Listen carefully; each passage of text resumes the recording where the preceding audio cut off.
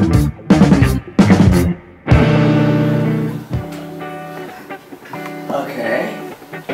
Now, for those who were not here, our lesson number 1 is what? Know yourself. Know yourself. Know who you are, right? Because we learned that you're more than an animal, you're more than a machine, and you're a child of God with the image of God in you, and you're also capable of doing horrible things, right? So the self-concept is a complex one. The last slide we show is this one, remember the last slide? Now, to thyself be true, that's from Shakespeare, right? Here's the guy who will finally figure out who he is, okay, he or she, oh, doesn't matter. So now, he has chosen his own path. He said, I'm not going to do what my parents tell me to do. I'm not going to do what society tells me to do. I'm not going to do what my church tells me to do. I have to find my own way. So now here's the problem now. Now, how do you find your own way among many options, right? And often even Christians, when they come to counseling, they say, we are confused with a lot of direction. We don't know what to do with our lives. We don't know where to go. So in order to get to where he wants to go, he has to know his destination. He must have a map or GPS. Now the question is that, do you have a map, a GPS, to guide your steps? Because otherwise it's easy to get lost. Okay? So today's lesson 2 is a big question. Okay? The big question is more than a personal question. A big question is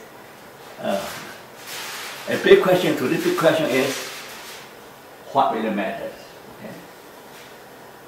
Now this is a big question because it affects not only you, but it affects society and humanity. For example, if the business or industry say, what really matters is profit. Okay? And what really matters is profit, the end result may be what? Polluting the earth, right? Destroy the planet Earth. So what really matters is an important question. Now, I'm going to, also what really matters affect your work, affect your marriage. Okay. Now, if you don't know what really matters, you mess up your life, and you mess up your married life. Do you know? Most marital conflicts, family conflicts, are due to trivial matters. Now, you don't believe me? Let's do a demonstration. Okay. You want to play with me? Now, come here. Okay. What's your name? Gainer. Gainer. I don't mind. Okay. Gainer. Okay. Yeah. Now, I don't know what. Now, her husband is here, Michael here. So I pay Michael. Okay. Okay. I pay Michael. Okay. So you're too shy. Okay. Oops. No. You want to. You want. So I come back from work, okay, and she's not too happy with me, and she pick fight with me, okay? Did you know how to pick fight with the husband? You know how to, yeah, you know how to I can definitely pick a fight. No, pretend I'm not Mike, okay? Okay. So you feel like it, you slap me. Okay, now, no mercy, I'm Mike, okay? no mercy, okay? Now. Right. Okay, so you're late again, and I've cooked and the food's cold now, I've been waiting half an hour. What happened to you? I'm busy, business, don't you know business? I'm busy, don't bug me. Why didn't you call me? I'm too busy. To call me? And you could have told me. You should know, if I don't come in every day, if I don't come in late, home early, that means I got a job to do. No, I can't read your mind. I have to work hard to provide well for you and your children. Now, stop picking on me. Stop picking on me. I'm sick and tired of picking on me, okay? Well, I'm sick and tired of you not communicating with me. I'm too busy. I'm too busy. I have to work. It. You're just too busy. You live well, you eat well, you shop well. I make a lot of money. I don't have a happy life. I mean, it's more... What's your problem? with me. You know, that's very important. Communication is very important. You can't just pick up the phone, it takes you 2 minutes, less than 2 minutes to say, but you know what, I don't go out and fool around with women, okay? I'm at work. I do not fool around with women. Well, I do not have a mistress. Well, did I ask you those questions? Now it's making me think. Did I ask you those questions? Look. You know that if I come home late, that means I'm working. You don't believe me? Well, you can I'll tell you what, I'll call you and make sure you're at work before you leave. No, don't call me because I'm busy. Well, why can't I call you? No, this busy excuse, now I'm beginning to wonder what's really happening. This busy excuse is nonsense. Okay. You say nonsense. I'm not talking to you anymore. Okay, good.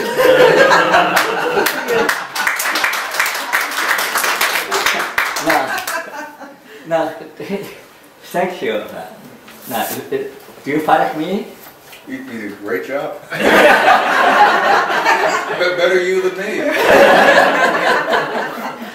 So there's no rehearsal there, right? No rehearsal. I just grab her, okay? Put her in the front, okay? It's dangerous in the front, okay? Now, what's the problem here? What's the problem with this fight, you know? What's the problem? You play psychologist, okay?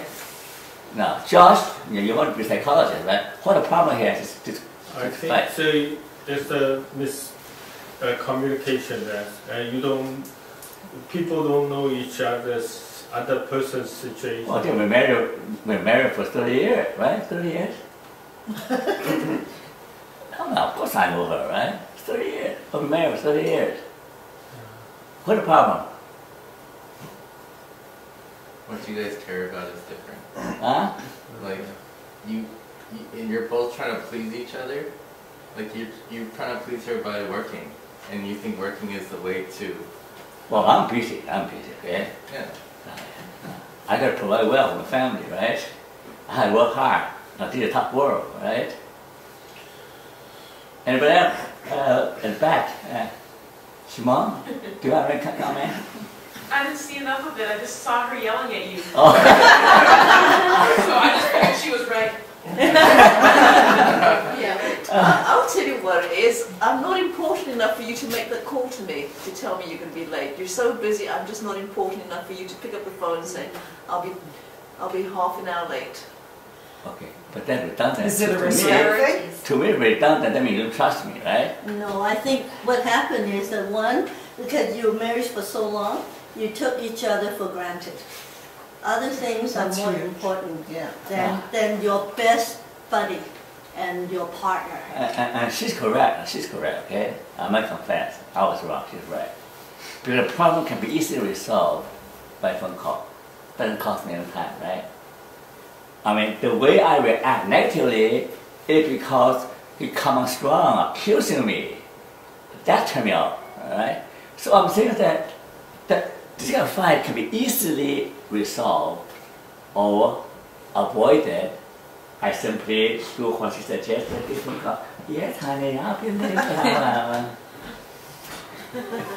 And then she'll be happy, alright?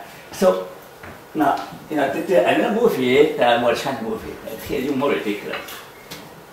The husband come home and say, oh, I'm so tired, you know? And the wife say, now you got to wash your feet before you go to bed. Well, can't I just go sleep? I'm too tired. No, you got to wash your feet. If you don't wash your feet, you get out of the room. The wife said, please let me say I'm too tired, don't bother, let me sleep.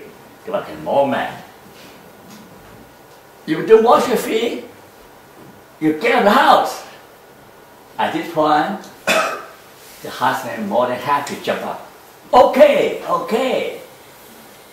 I'm leaving here. I'll leave here for good. I can't take your nonsense anymore. Every day you don't pick on me, you don't pick a fight, you can't sleep. You always want to find something to fight, okay? Okay, I'm leaving here. I'm gone for good. So the husband moved out.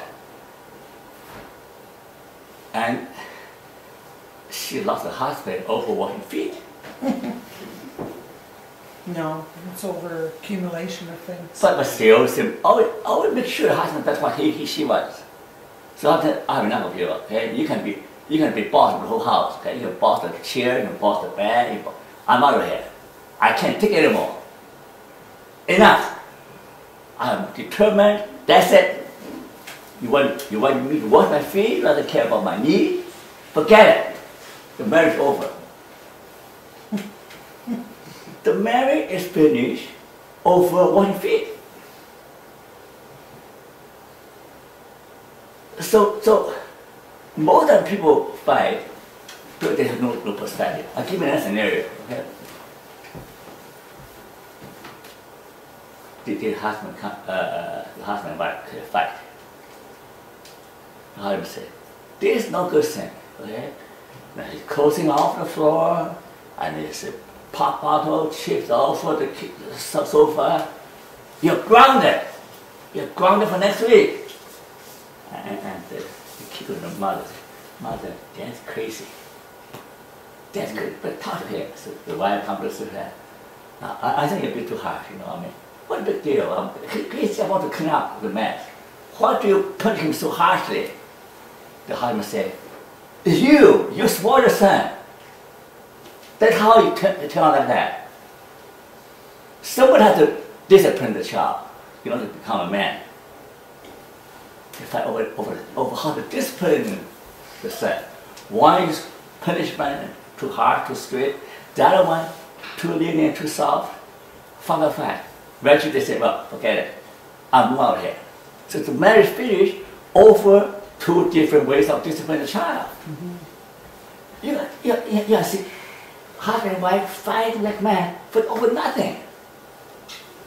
Because they don't know what really matters in marriage, what really matters in life. I mean, as a counselor, I'm going to tell you, even intelligent, well-educated couples fighting over nothing, literally nothing. You can say, well, it's not possible, but it happens. It happens all the time. Yes. One way for myself that I find what really matters to me, and I have also friends and family, what would I like to look at in my tombstone?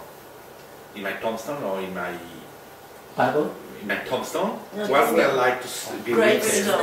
Gravestone. That's what I say, okay, that's what really matters. The rest is extras. You know what I mean? Okay. Well, last time we also talked about what would be what you want to write on your tombstone, right? That really capture the essence of your life.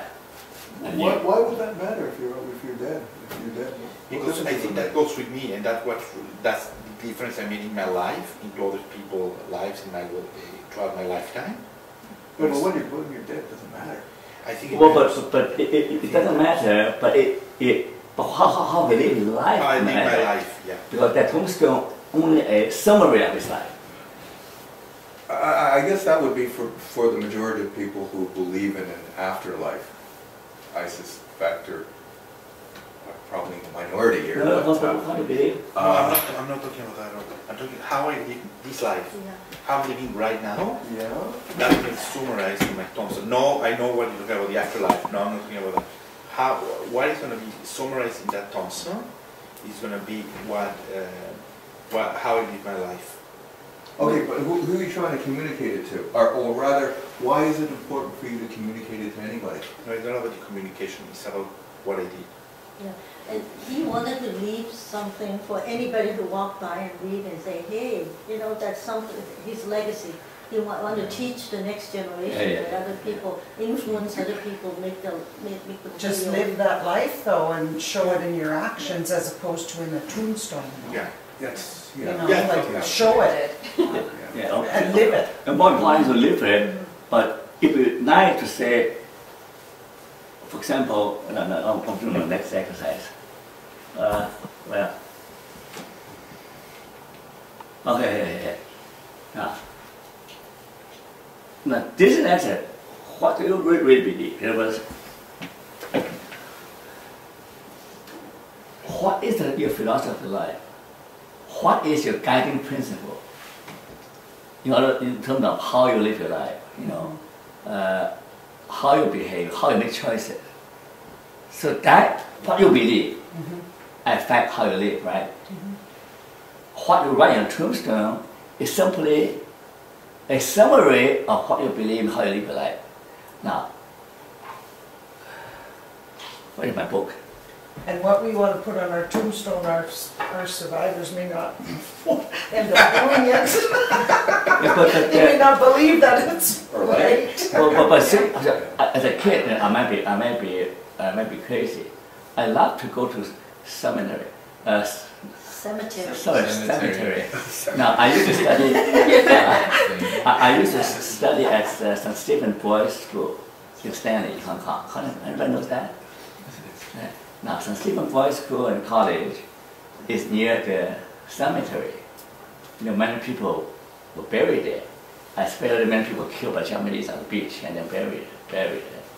So I used to like to visit the cemetery and look at tombstone. In fact, my first poem that I ever published is on meditation on cemetery.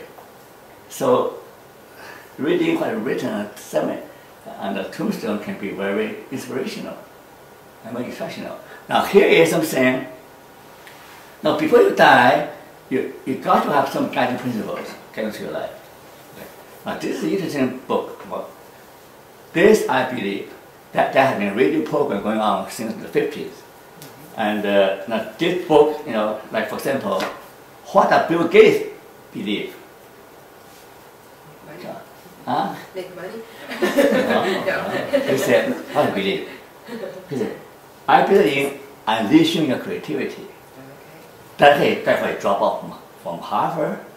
He went to, you know, create something. You know, that's unleash creativity. The curriculum of school is too restricted. For the same reason, Steve Jobs dropped out of college. He's not a creative guy, right? Now, what if you are a judge? What do you believe? You're a judge. Now, a judge would say, I believe in the rule of law. Now, if you are a revolutionary or a freedom fighter like Nelson Mandela, so what do you believe? What do you believe? I believe in freedom. Without freedom, people cannot determine their own future, cannot pursue their own dreams. Right? I believe in freedom. And there are all kinds of interesting things.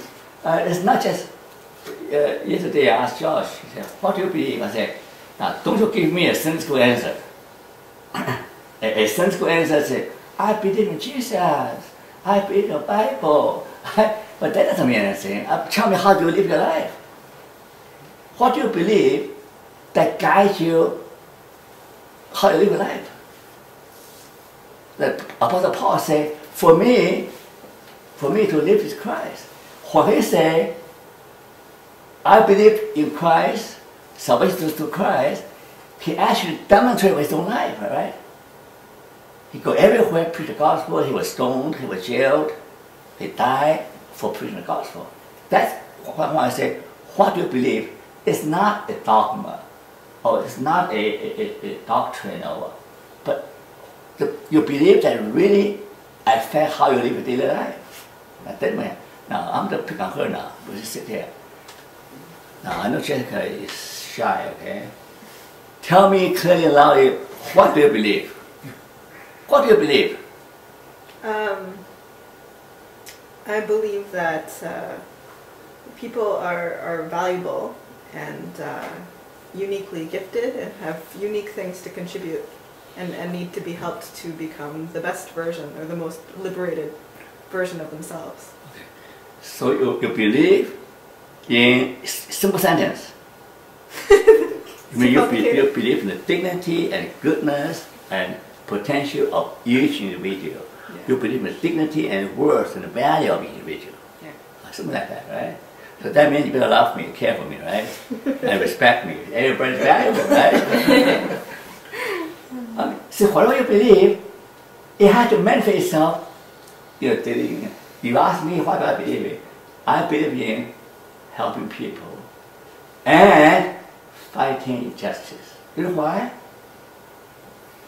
I want to help people through the Bible, through psychology, but there are limits to what I can do to help people. Carl Rogers comes to the same conclusion. Carl Rogers is the one who invented person-centered counseling. He said, well, I can counsel hundreds and thousands of people, but if society, if the government is corrupt and oppressive, okay, that was something I can do to help individuals. So therefore, I have to fight injustice everywhere, right? If society is unfair, if the government is oppressive, you can counsel an individual, it all do that much good. So that's why I help individuals and also fight injustice. Everywhere, okay? So that's sort of my life. So, to know what really matters is to know what you really believe. You follow me? Now, next slide. Now, what really matters, what you believe, is really related to your basic value orientation. Your value orientation means what is most valuable to you. I mean, the basic value orientation. What was valuable? This is 3 common value orientation. The first one is pleasure. Okay? The pleasure principle. The pleasurable life. The happy life. The pleasant life. The second one is the success orientation. The third one, meaning orientation. Now I'll explain to you the differences. Okay? Here's a famous rat. Do you know what it's about? You know what the rat doing there? Anybody notice the rat? What's this rat doing? It's getting cheese. Anybody study psychology? Oh, Skinner box. Yeah. Skinner box, but they're doing what here? They're doing what? Stimulus response. Yeah, human, but he's stimulating what? What's the rat doing there? Anybody study psychology? Did you say anybody do that? Yeah. Yes. What's the question? This rat, what's the rat doing there? Getting pleasure. He's Huh? getting the Yeah, reward. Reward, right? Okay, now what is reward? What is the most powerful reward for a rat? Food. Nah. Survival? Nah. No. It's not. Pleasure. Pleasure. Pleasure, my friend. Pleasure, pain. Here's a rat. He got electrode planted in the brain in what is called the brain reward system or brain reward pleasure center. Now, and there's connected with that brain center is the neurotransmitter. Yeah? And this rat is pressing the bar to stimulate the brain, you have to increase the level of dopamine. So the higher dopamine, the more happy you are. Eh? This rat will not starve himself to death. Give a choice of food and pleasure. The rat chooses pleasure, and he will press until he drops dead. Is that what happened in the experiment? Oh yeah. He go press the bar, the stimulate brain, getting high. I'm so happy. That's a good way to So go, happy. though, isn't it? Huh? It's a good way to go. So you believe in the pleasure orientation. But like the love bugs. Do you know that people love chocolate? The chocolate also releases dopamine. Yes, it is. Sex does the same thing. Really? Oh yeah. Our praise, reward, and the reward system, and we call reinforcement system. The brain is structured there and pathways. So we all know the mechanism, like being hugged, or what, being in love, eating chocolate, okay, or getting drunk, taking cocaine. They all have the same effect. They all activate the brain reinforcement system or the pleasure center. So, like you can see the problem there. if maximize happiness, if to live a happy life, then you will be like a rat. If it's self-destructive, if you do everything to stimulate, see, the addiction means that gradually you need more and more dosage or work to get the same level of happiness. Right? You have to work harder and harder, not getting more. You need more sex, more chocolate, more whatever. Yes. I have a question there. You said you do the same or more and more to get the same level of happiness. But I think it's more, I would say, this, to get the same level of pleasure, not happiness. I don't think pleasure is necessarily happiness. But here, people define happiness in terms of pleasure, which is narrow, okay? Most people say, oh, I can never regain the pleasure of the first kiss, the first sexual experience, or the first drug. The first experience seems to be tough. You know, after that, all the way downhill, and you have to work very, very hard, to get up to the same level. See, that's why if you live for pleasure, you're almost doomed to self-destruction.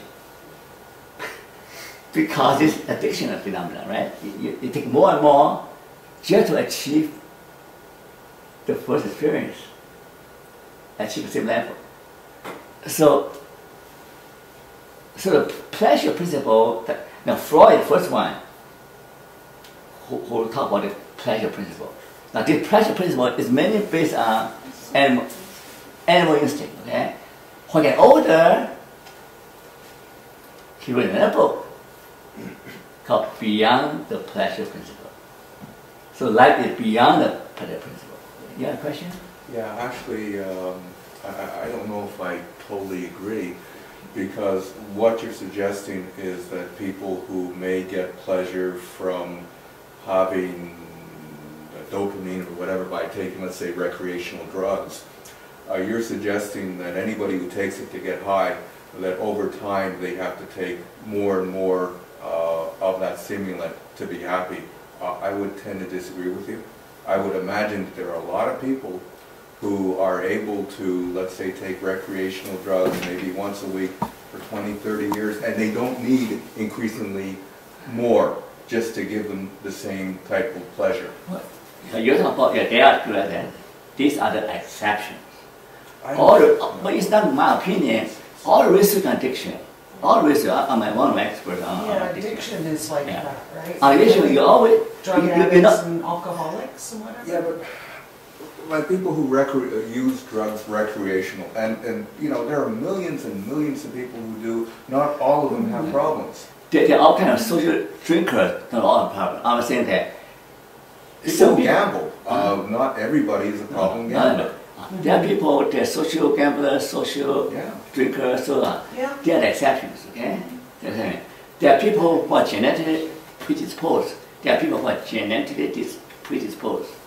And there are people due to pressure in life, you see escape, they take more and more.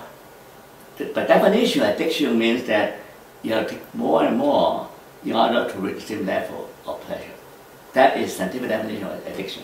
Doesn't it depend on your personality? Of course, I say dependent.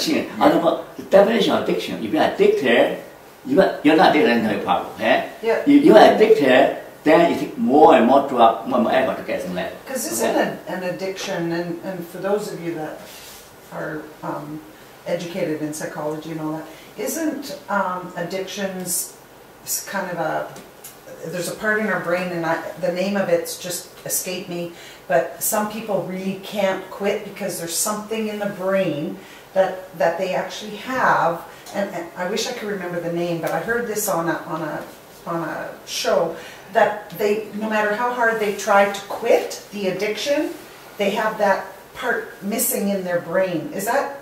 Okay, this is what happened. Okay, addiction, there are productive factors, there are also genetic factors. Some people are predisposed, okay? Now, you have a choice in terms of whether you want to get addicted or not. In other words, like the example you talk about, this person has self-control, okay? Say, I do want to get in, or occasional drug use, okay? So you have self-discipline, self-regulation. Not everybody can do that. At that stage, you have a choice. But, here's a big but. Once you get addicted, it becomes a disease. Once you get addicted, even your brain chemistry change, your brain structure change. For example, because the drug stimulates dopamine uptake, it shortchange the regular mechanism to produce dopamine. Okay, well, natural way to produce dopamine. But when you use drug to stimulate that part of the brain that is responsible for dopamine shrunk. Okay, shrunk, dysfunctioning. So therefore, you have to depend on this drug to keep up the level of happiness. Okay? If you don't, then you can withdraw symptoms. We don't want to get too detailed. So that time you need professional help. Okay, I'm saying that if you choose pleasure orientation, I'll give you an example later. If you choose pleasure as the ultimate aim in life, you are going to have potential problem of addiction or self-destruction. Okay. We'll another example for you. Okay. Next slide. Now, if you choose success orientation, there's also a problem there. What might be some of the problem? Choosing success as your ultimate life goal. I want to be a mega church preacher, success. I want to be the richest man in Canada. I want to be whatever. Success. Now, what are the problem here?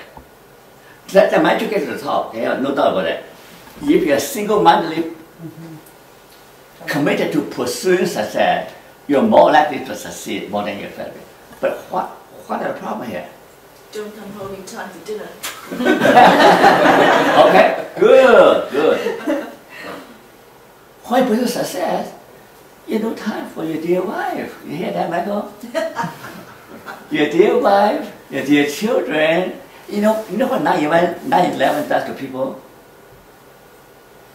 I mean, some people occupy the corner office on the highest floor, have a great view of New York. Say, oh, I could have died. I could have perished in a blink of an eye. And now, that would come up. They say, oh, I better change my priority. My dear wife and children are more important than climbing the corporate ladder. Right? There's something more important than corporate ladder. So this is one thing. Another problem. Come on. Yes. Never satisfied. I think you want to make 1 million, then you want to make more. Yeah, there's no end to it, right? Yeah. There's no end to it. Eventually, guess what? It's all empty. Alexander tried to conquer the world. Eventually, he cried that there's nothing to conquer anymore. So at the end, there's only a sense of emptiness and the illusion. And what else? But yes, Josh, you'll pay your hand up. Oh, I was going to say the same. Okay. And the problem is what? And the problem is that you have to step on other people in order to get to the top. Now, there's one psychology finding is that, do you know, my friend? Your boss might be a psychopath. Your boss might be a psychopath.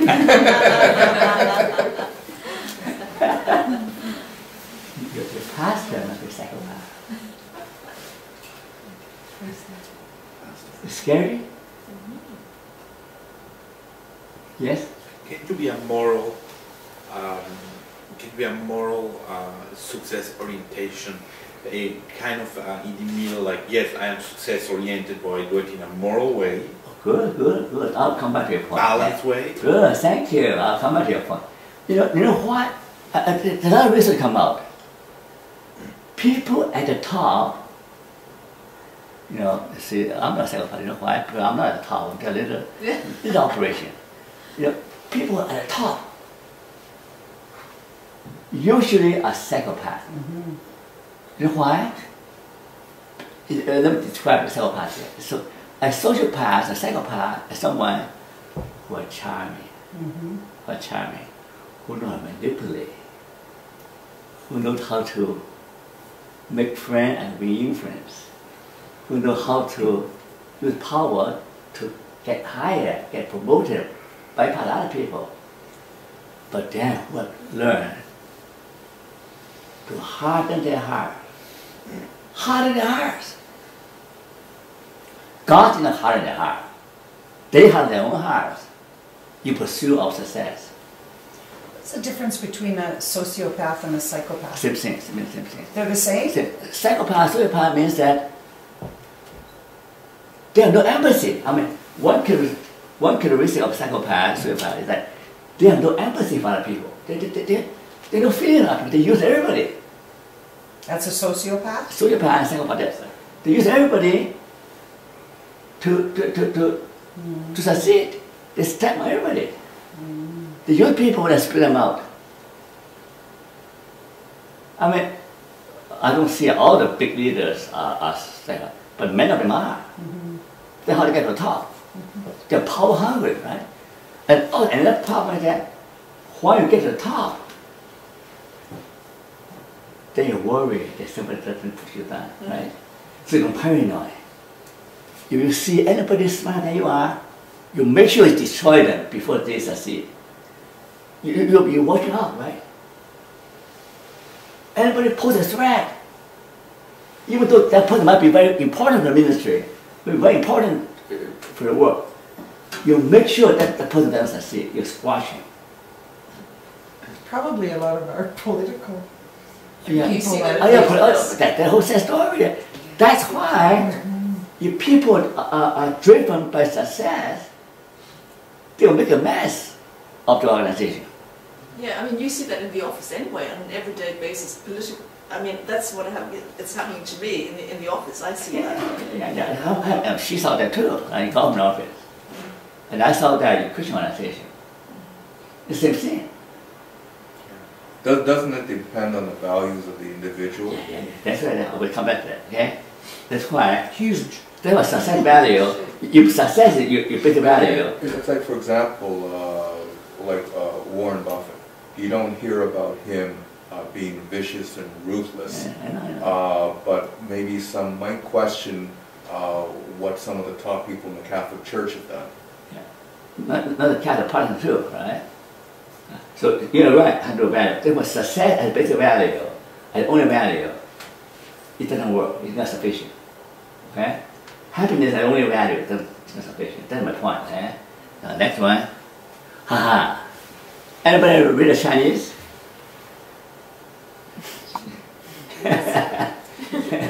This book has been translated to Chinese and Japanese.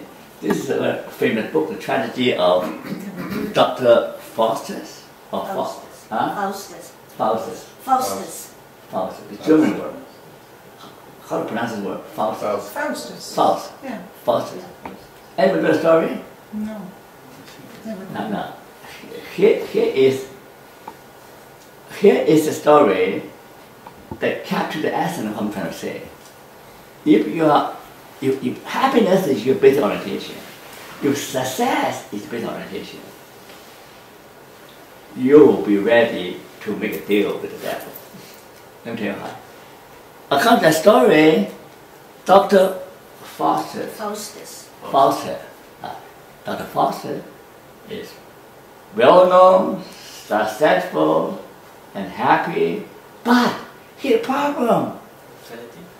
In spite of his success and pleasure enjoying life, he is still dissatisfied, bored.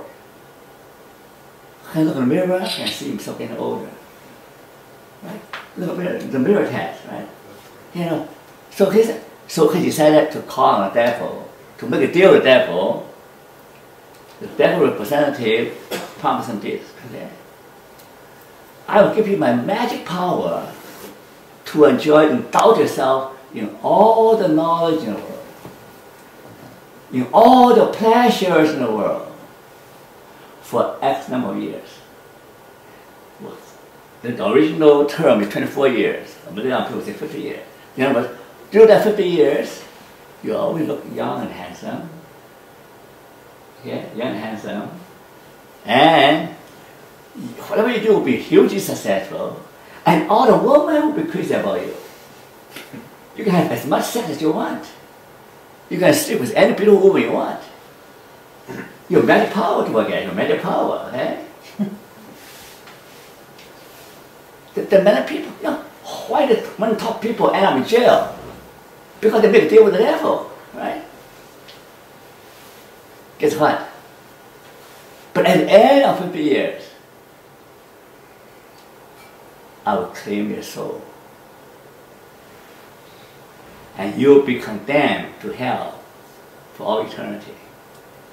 Father said, oh, I don't care about, I don't believe in God or hell, heaven and hell. I just want to enjoy it for 50 years. I will deal with you.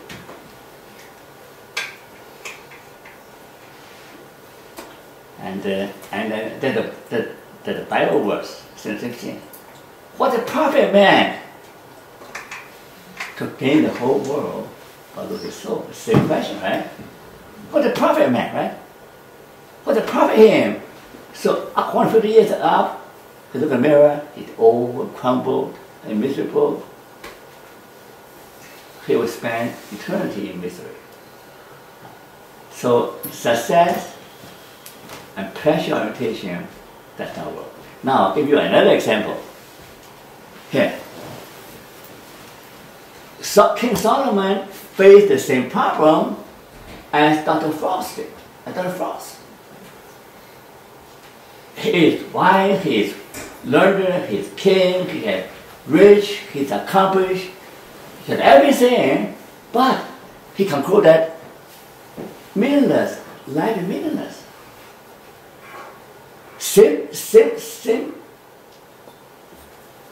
The same feeling as Dr. Frost. He's successful, he has everything, but he feels life is boring, life is meaningless. He still feels the same feeling. But he came to a different conclusion. What a great answer.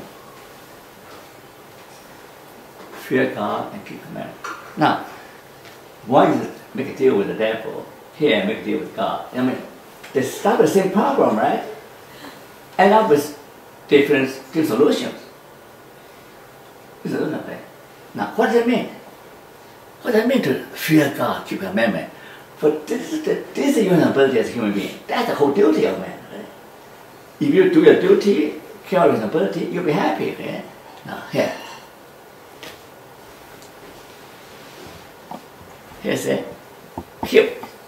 Here Solomon said, the meaning of life is to find out your gift, and the purpose of life is to give it away. Okay? Now, what does that mean? Solomon says, now, life is a gift. Right? Life is a gift because before you're nothing, before you're born, you didn't exist, right? But once you come to this earth, you're blessed with life, blessed with parents who take care of you. So life itself is a gift. If life itself is a gift, you are responsible to value this life, to nurture this life, to protect this life, and to develop that life, right? That's logical, right? Also, you not only give life as a gift, but you're also giving certain gifts. Okay? In the Bible, the gift, gift called charismatic is a gift. You're giving some gifts and strength to do what? To serve God and serve people. So that's the key, okay? That's the key. You will see the orientation change now. The success and happiness orientation is what is in for me, okay? How can I maximize my success and happiness? See, the orientation in me. Now, when you switch to the mini orientation, you say, well, your question is that, how can I fulfill my responsibility that life demands of me, that God demands of me? How can I use my gifts to serve. See, that's a completely different orientation. So the meaning value come to a different conclusion, different answer to the same question. Oh, life is so boring, life is so meaningless. How I get the most out of life? Most of the same question, but come to different conclusions, depend on your value orientation. Right? If value is success, personal success and happiness, you end up looking more likely to be tempted to make a deal with the devil. If your orientation has always what's most meaningful, what's most virtuous, you end up making a deal with God. You surrender yourself to God, surrender yourself to higher purpose. Yes. But even the idealist is still, you know, if I look at pleasure and happiness and use them as the same, just for argument's sake, pleasure and happiness being the same, even the idealist, he's still looking for something to make him happier. It's just we all have different things in life. Life is so diverse. I mean, not everybody believes in a higher benevolent power, but there's still very worthy, high-minded, when I say high-minded, have very strong values without needing to be religious. There are people like that, and I think particularly more so in today's society where science has become, and technology has come to the forefront so much, and people look at the world and say, if there's a God, how could that happen? So there are people, regardless of religion, who, and I think that's inherent in man. I don't think you need a religion. I think that is inherent. You're correct. And I think, you know, all those examples, you make a deal with the devil, you make a deal with God, the idealist. I think to me the end result is we're all looking for happiness, no matter what you do in life. You're doing it in order to feel better. So it doesn't matter, any of those things, because life is so diverse. I want to say something about happiness and success. It may, you know, you success, but you may not be happy. Give example, you know, those famous and rich people, Whitney Houston, Michael Jackson, Elvis Presley. They all one of the reasons they died. Yeah, but what I'm saying is everybody, we're all doing something, whatever we do, you know, it is in order to feel better. Let's use the word feel better instead of happiness or pleasure. So we're all doing something in order to feel better, whatever state we're at.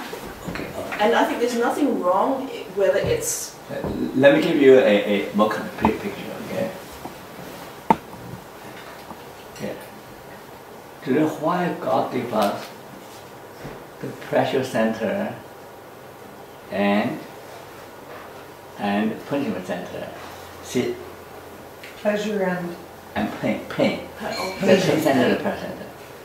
You see, the evolution is the same thing, okay? That the pleasure center is important for survival of the individual and species. Because if sexual intercourse is painful, then nobody will have a baby anymore, right? So the species die, right? So it had to be pleasurable, right? So people engage in that. And the reward center is anything like a hug, you know, a success, being praised by someone. They all contribute to the reward center, the reward pathway. So Solomon asked the question, how can I be happy, right? So happiness, but the key is different. Frankl would say the primary orientation, primary duty is serving a higher purpose. Okay? And happiness comes to the back door. Now if you make happiness the ultimate, the most important thing, then happiness not only elude you, but happiness lead you to the door of the devil. So the key reason, we all need happiness, but on the larger scheme of things, you cannot pursue happiness the number one. Okay? Yeah, that's okay. I don't want to use the word happiness there. Oh, I don't use words. I want to use a different word. But in talking about the pleasure, pain, it's a biological. That's biological. So I mean, the brain, I think, naturally goes towards something that will reward you. Yeah. So, pleasure, happiness, whatever words you want to use. It's important. It's important. It's, yeah, but so, and I think, I know for myself, from my personal experience, when I'm happier, I'm a better person. I'm more relaxed, and I'm be able to respond in the moment more than, and you know, I'm a clearer thinker when I'm happy. Happiness is important, but you know, it's the definition of happiness, feeling better, pleasure, knowing that it's a biological feedback that you're on the right track when you're feeling happy. But it's, I'm trying to get clear on the idealism and happiness. It's the feeling better, knowing, and I do agree with that statement up there, but it's different for different people because the world is so diverse. And yet it comes to intention, it comes to feeling better, but doing it in a way which is ethical. Okay. And there's nothing wrong with it if it's ethical. I mean, meditation, you could be addicted to meditation, and as long as it's not addiction to an external which affects your chemical structures. I call it more, the word I use is life enhancing. Also, Dr. Well, a famous anyways, he talks about the value world, my values, right? It can be different from yours. They're not necessarily bad, it's just different from yours. And that's what makes my world, gives my world meaning. So let me incorporate what they say, okay? It's true that people are doing value, people are doing strength, people like this, but I don't know, life lessons, okay? Not lessons. Lesson number one, you know who you are, right? Lesson number two, you need to know what really matters, okay? Now, what really matters might differ from different people, but your answer to what really matters in different situations is related to your value orientation. Absolutely. Like for example, let me start now. Who is desperate for a job? Anybody looking for a job? Now suppose you're desperate looking for a job. Now I ask you, will you take any job? Will you take any job? You're desperate for a job. Will you take on any job? I was desperate for a job 2 weeks ago. You're taking on any job? Yeah, I would have taken any job. Oh, snap. Now, one of my assistants, also from Tyndale, he said, you know what, if I'm really desperate, I don't mind to be a male prostitute. You're not that desperate. No. You just told me you can any job. Do you want to be a male prostitute? No, but that violates. Oh, no, why not? See? It violates my values. Okay. That's my point, right? Yeah. Absolutely. But that one from Tyndale said he went to be positive to make good money. A woman like him. Yeah. I mean, you are different. You say no. I don't go so far because being a prostitute violates my personal value system, coupled with my integrity and dishonor God, right? Right? Yeah. So not anything, right? So that he has some values. If money is everything, then you can enjoy the place well. Value and morals. Okay, we come back to that. Okay? So it doesn't matter what you believe, in God, in Buddha. The basic idea is that meaning has to take you. The key word to meaning is the big word called self-transcendence. I mean, you have to transcend yourself into yourself. It's possess some idea. Okay, that's the key. That's scientific proof. It's not my opinion. All scientific research saying that you want to be really happy, you will feel fully satisfied, you want to have authentic happiness, you have to produce some ideal that's bigger than yourself. That is the conclusion of hundreds of studies. That's one. Yeah. Next slide, okay? Where? Now come to conclusion. how do you evaluate? How do you evaluate the different values? Okay? What values are good for you? What values are bad for you? Okay? I propose 5 tests. The first test is perspective test. A perspective is a vantage point. It's a point of view. Okay? Now, the Chinese say that, oh, don't be like a frog at the bottom of a well. It's hard to say it, Lindsay. A frog at the bottom of a well in Chinese. 坐井观天是吧? Yeah. You sit at the bottom of a well, you look up, your sky is small, right? So if your perspective of looking at life yourself, you're like a frog at the bottom of a well. Everything about me. Then your world is very narrow. On the other hand, the Chinese saying that 退一步海阔天空 Chinese saying, the wisdom Chinese saying. 退一步海阔天空 means you step back and look up.